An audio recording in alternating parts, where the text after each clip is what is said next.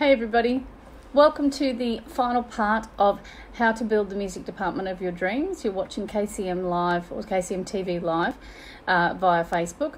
My apologies for the slight delay in the final post. I do hope that you weren't sitting around waiting around on Tuesday night. It was a bit late, but that's okay. So I'd like to welcome you to part 4. So in part 1, we talked about the fact that it's all about you, your strengths, your personality, how you can build the music department of your dreams, focusing on you and what you can do.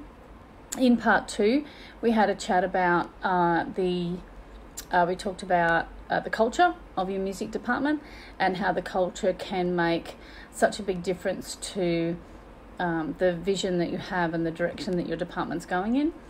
In part 3, we talked about the middle child and we talked about the engagement of resources and about how the content delivery can make such a big difference to building your music department. And in this final part, part 4, I'm going to talk about basically doing things differently. So I ask you the question, what are you doing differently within your department? What are you doing to attract attention? What are you doing to stand out? Because that's what you need to do. I had a fabulous prac student a number of years back, and she came to our school with as part of a program, sort of a mentorship program, I suppose. And when she got there, she'd come from her own teaching, obviously, her own experience in private teaching. She'd also done her university degree, so she'd been in a practicum in various schools over a couple of years. And she came to us, and at the end of her practicum, we had a conversation, and she said to me, I want to thank you. And I said, what for? She said, I want to thank all of you. I said, what for? And she said, I want to thank you for showing me that there is a different way to teach music. In her mind, based on her knowledge of her personal experience with music, her personal experience with music education, and with her view of what went on in the schools that she had been in, she had always thought music to have been taught a certain way. And when she came to us, she discovered that music can be taught a lot of different ways. I ask you, how many of you are still standing at the whiteboard drawing a rhythm tree? How many of you are still putting up notes on a stave on your whiteboard that spell words? Yes, they're old school, tried and true strategies, but they are very dry for a lot of students, and they don't mean anything. It doesn't mean anything. The kids don't quite understand it. They go, why are we naming these notes? What's the point in knowing this? Real world applications and doing things differently. So again, I ask you, what are you doing differently? There's a wonderful podcast called Business Done Differently. It's run by a guy called Jesse Cole. And the reason I mention this particular fellow in this podcast is because he was originally a baseball player who stopped playing baseball and went into marketing. And he was basically given a baseball team to have to market. Now, when he got there, it's a baseball team in Savannah. When he got there, they had $263 in the bank, I think it was. They had 200 people coming to the game, and they had wages due on Friday, and there were 3 people that worked there. So he decided, okay, traditional marketing strategies. So he used all the traditional marketing strategies he knew. He got cold calling, he tried to get sponsorship, he did all sorts of things the way that they always do, advertising in the paper and doing this, that and the other thing, and none of it worked. People would reject his calls, or people wouldn't talk to him. It was terrible. So what did he do? He reinvented the game of baseball. He took inspiration from P.T. Barnum and turned it into a show. So now they have the Savannah Bananas, and he walks around in a yellow tux, and they have parking penguins. Their players greet the punters when they come to the gate, and they tear their tickets as they come through the turnstiles. They have players dancing on the field at various points in the game. They have the Granny Beauty contest.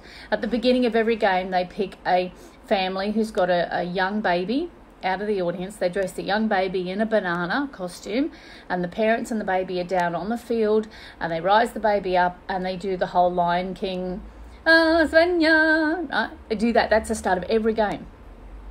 And the family that get picked, they get things given, like they get, surprises given to them. They get, food or what have you. They have an all-you-can-eat, so the ticket is all-inclusive. So when they arrive in the stadium, they don't have to bring anything or do anything. All their drink, all their food, all totally inclusive in the ticket price. And the ticket price is $11, I think.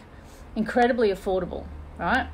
So, again, I say to you, what are you doing differently?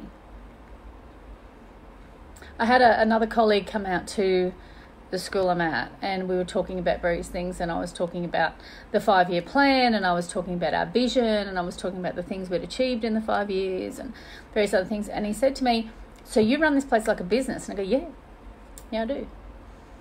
My department is a business. It's a department within a business. School is a business. So treat it like a business. And what are you doing differently? I had a really cool idea in the car on my way here. Back to the house, and I thought to myself, that's what I'm going to do next year. That's something we're going to do differently. So we've got 3 pillars. So we have 3 words, and I ask you, what are 3 words that describe your department?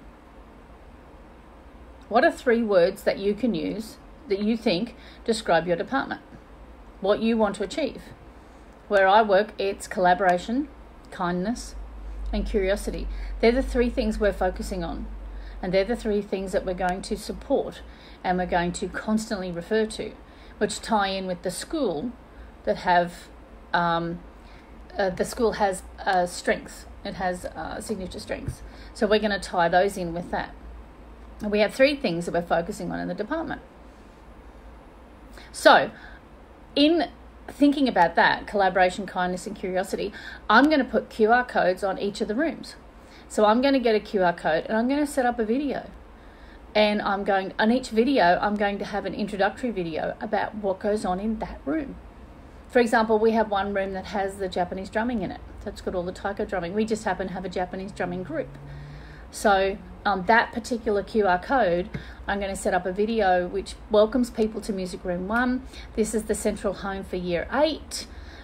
This is where central home for Year 8 and senior classes. This is where the Japanese drumming unit happens in Year 8. We have our Japanese drumming group, Kira Daiko. Do you want to be part of that group?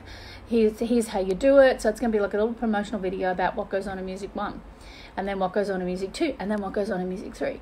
And I'm not going to do anything. I'm just going to say, I'm going to put the QR code up on the screen, and I'm going to go, want to know? Or I'm going to say, what's this about? Or I'll have some sort of word that'll sit at the top so that the kids will kind of walk past and go, that's new. Or it might even be, what's new? Might be that. So again, I ask you, what are you doing differently in your department? What are you doing that's making you stand out? Because let's be realistic, we have to stand out in this world, right? Standing still doesn't work. Doing what everybody else does, why? Everybody else does it, so why are we all doing it? So let's stand out. Stand out with your department. Make connections with professionals. Make real-world connections, global connections. Get involved in projects. And again, if you want to build the music department of your dreams, have a think about this, the answer to this question. If money was not an objective and you had every resource available to you, what would it look like? What do you think it would look like? What does your music department look like? If you can answer that question without any limitations, then you're well on your way to creating a music department of your dreams. Because all you have to do is you go, okay, that's what it looks like. So now, backward map it. How do I get there? And okay, you might not have a huge budget. You might not have lots of engagement going on. You might not have social media. You might not. There might be lots of things that you don't have. Okay. But start with where the end is. Find out what you want.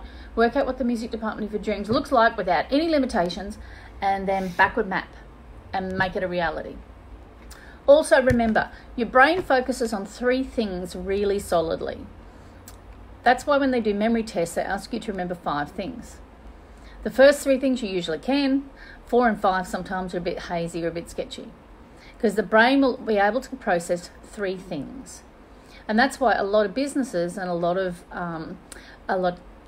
educators will tell you, don't do any more than 3 things in a class. Don't do any more than 3 things in a lesson. Don't have any more than 3 things to do for the day, because you won't get them done. Don't have any more than 3 goals for the quarter. Don't have any more than 3 goals for the week. 3 things. Yeah? 3 is the magic number.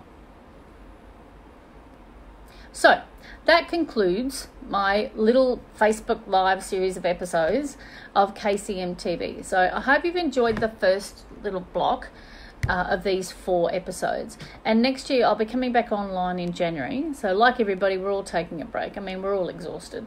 Let's be realistic, you know. It's been a huge year and it's been a huge term, I'm sure. And we've all decided to go on holidays, and we're downing tools and not doing anything until we get back, probably on the 6th of January. Some might even be coming back online on the 14th. But the 6th of January is the Monday, so I will be kicking back on after that New Year's Day is finished. So we'll be coming back online to start KCM TV up again. If you've got any ideas of topics you'd like me to cover, then pop it in the post underneath. Share this with your friends. The videos have gone up onto YouTube, so they're also on my YouTube channel. So if you missed it here, or you want to look at it again and you want to, I don't know, time cut it or something, I don't know, go and have a look there. But we're going to be starting to look at how to do things differently. Because let's be realistic, that's where the magic happens. You know, what are you doing differently to make yourself stand out? All right, so have a fabulous holiday. Have a great break. I'll see you back in online in January. And in the meantime, catch you later. Bye for now.